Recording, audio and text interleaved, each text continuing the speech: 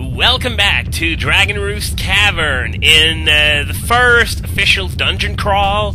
In this game, in the traditional sense of the term, there's no way I'm going to include the Forsaken Fortress in that. Let's see if there's anything interesting over there. Maybe this. Oh, a joy pendant. Good thing I checked. It was in sort of an interesting spot, so sort of makes sense that they would put that there. And no!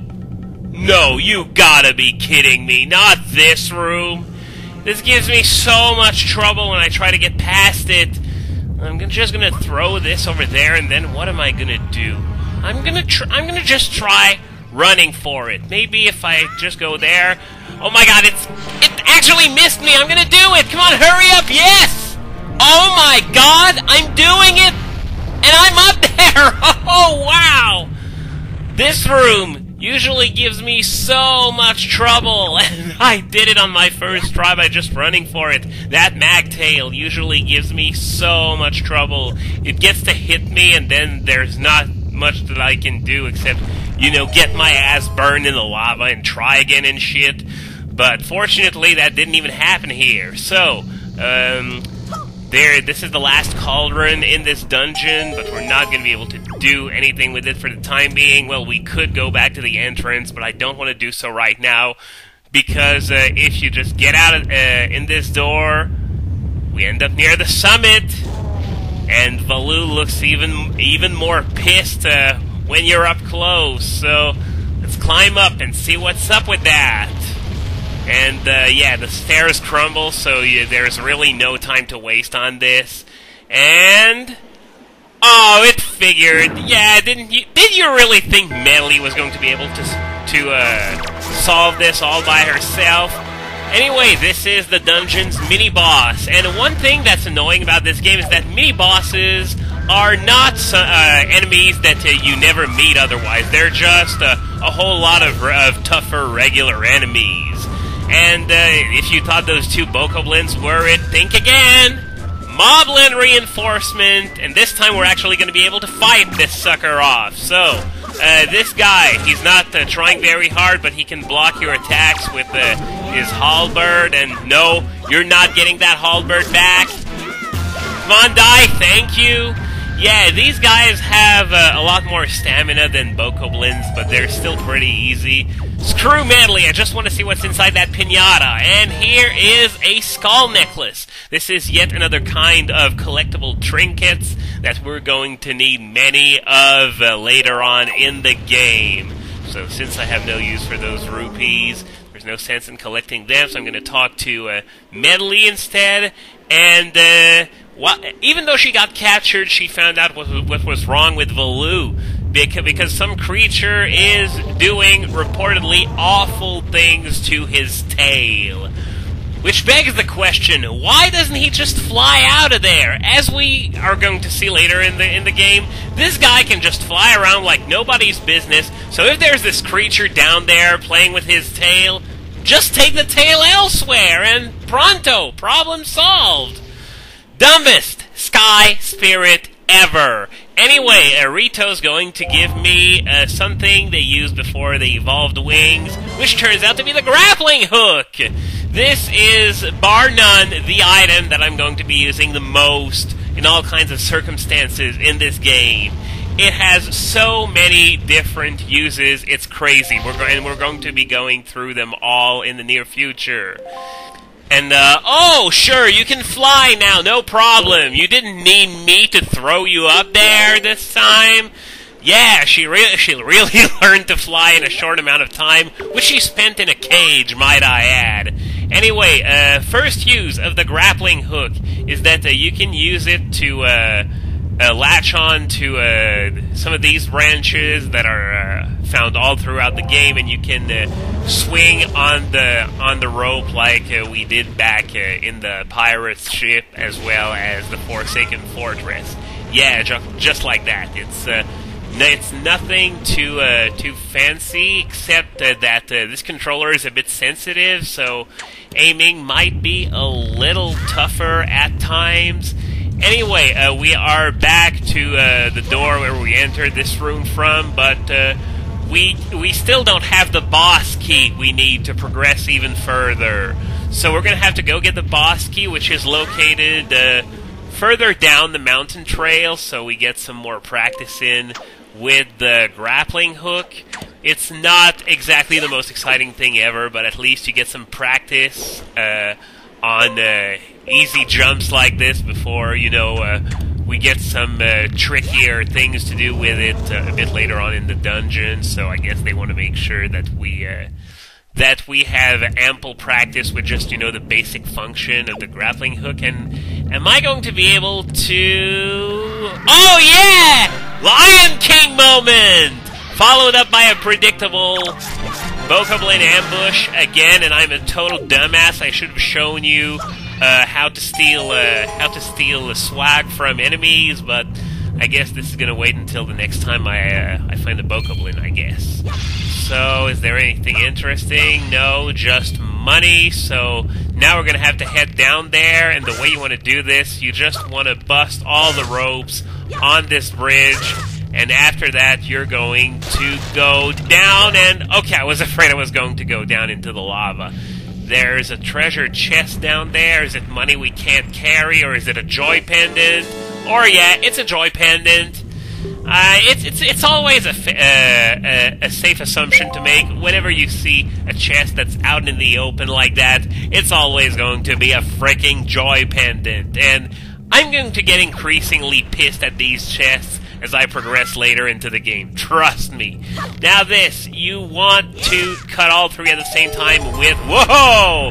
Hello, random lava geyser. But yeah, you want to cut them all at the same time with a spin attack.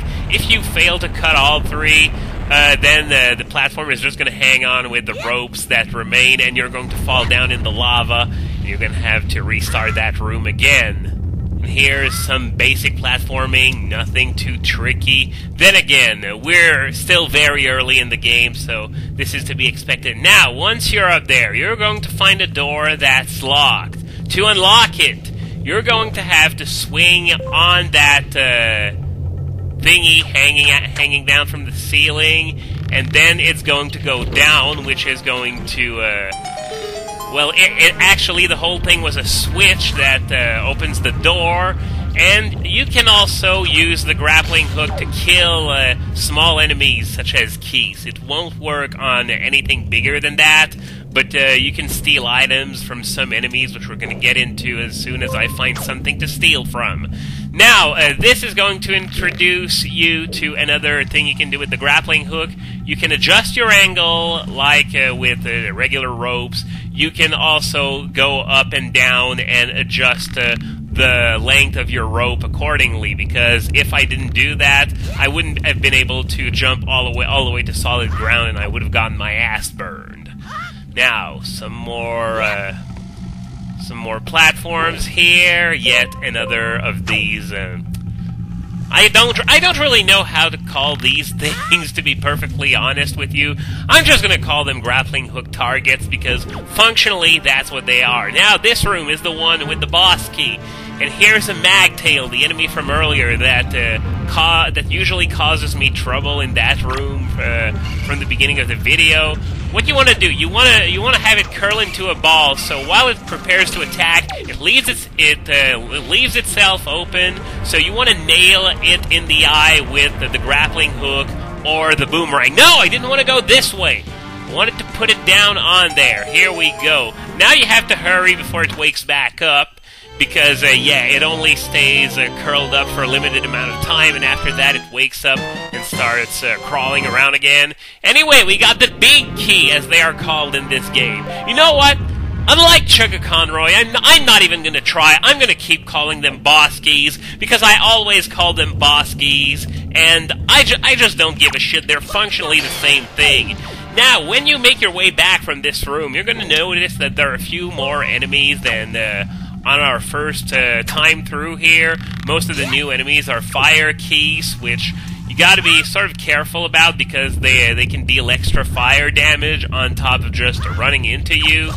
So you can kill them with your sword, you can kill them with your grappling hook. Grappling hook is a bit slower, but it's also a ranged alternative. It's not right in your face. So now I want to do the opposite of what I did earlier. I want to get back up, and I think I got back up a little bit too much. I'm gonna get down. Did I get down enough? I think so, maybe not. Oh well, I'm just going to swing one more time, and after that, I'll chance it. Oh yeah, that was pretty easy, actually. It didn't look like I was going to be able to cover that much distance, but I did. Die!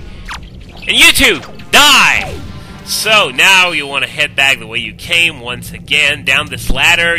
I suggest you don't simply jump off that ledge, because if you do that, more often than not, you're just going to be sent careening into the lava, and you're going to have wasted your time trying to gain time, as with so many things in life. Now, we're back up here, and we're going to have to make our way back to the bridge above, which respawned while we were away. Now, you just want to be careful to not let Link go completely... Oh, come on! A piñata, and it drops straight into the lava. Yeah, random enemies like that, small enemies, can sometimes drop piñatas, but it's actually a rare occurrence, which is why I'm so pissed that it fell into the lava. Okay, now, getting back up there, I guess the Bokoblin in the pot is going to return. Oh, this one as well, but no chance for a second Lion King moment. But, yeah, what I did before killing it is that I threw the grappling hook at the Bokoblin, as I'm going to do once again, like this, and it also has the advantage of stunning the Bokoblin. Since you saw it was in the middle of its attack animation, but it cancelled it once the grappling hook hit, and you can steal joy pendants from Bokoblins. It's always going to be joy pendants. Don't expect gold feathers or skull necklaces or anything of the sort. The kind of item you can steal is entirely defined by the type of enemy you're throwing your grappling hook at. So, for example, if you are if you throw the grappling hook at a red chew, it's always going to give you red chew jelly, and each enemy will only give you one of a certain item.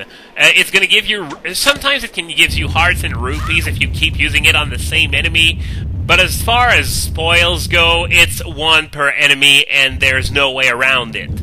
So now that we have the grappling hook and everything we need, I'm actually going to demonstrate what cauldrons do. You just go into this one, and then it transports you to the next one, which is the one at the entrance. So I'm going to try and get some more joy pendants from these guys. And no, I didn't want to do that! Oh, come on, get out of there! No! Jeesh, it's actually sort of annoying because I'm not using a GameCube controller, as I said a few times so far. So I'm not fully accustomed to this button light layout for this game. Nonetheless, I don't think I did too badly there. I just wanted to jump off that thing instead of hanging on to it, but didn't work out too well. Anyway, we're making our way back to the place where I said you needed the grappling hook to get that treasure chart, which is right over there.